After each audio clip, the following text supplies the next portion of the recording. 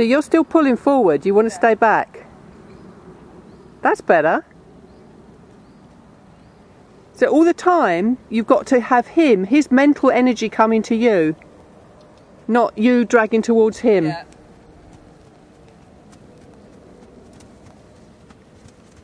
It takes time to get used to it, you know. Yeah.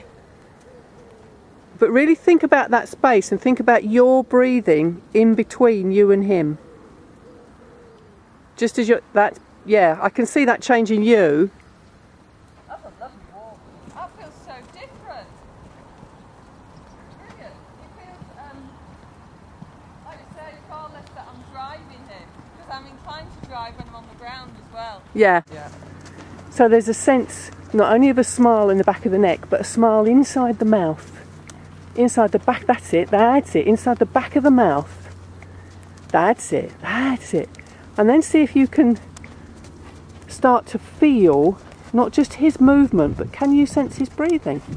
Just give yourself some time to see if you can tell of what he's doing in terms of his breathing. Is he holding it? And if he is, you've got to calm yours even more. He's breathing shallowly, I think, Yeah. because he's a bit... Yeah. So you want to calm that down by calming your own down, and that means thinking very clearly that your back widens as you breathe. You don't do it deliberately, but you just say, okay, my back opens out to let the breath in, and it floods down my legs. That's better. That's better. There you are. Now you're in the saddle more for a start. Can you tell? Yes. And he's starting to look more chilled. Actually, his ears are listening to you, looking around, and his whole line is starting to change a little bit now. That's nice. How does that feel? Feel different? Yeah, much better. Keep that going, because your breathing tends to rise up in your chest, like everybody's does. Yeah. And the more it rises up in the chest, the more you lose contact with him and his breathing. So it's the lowest part of the back widening, opening out, breathing, and the jaw. If you fix your jaw, Which I'm inclined to do. well, we all do that, you'll lock the lot. Now that you've got your breathing working better, lower in your own body, you can free your upper arms a little more. Yeah. And that's a question, because you've got your back working well, you can really trust your shoulder girdle to sit on your rib cage. You don't have to hold it up.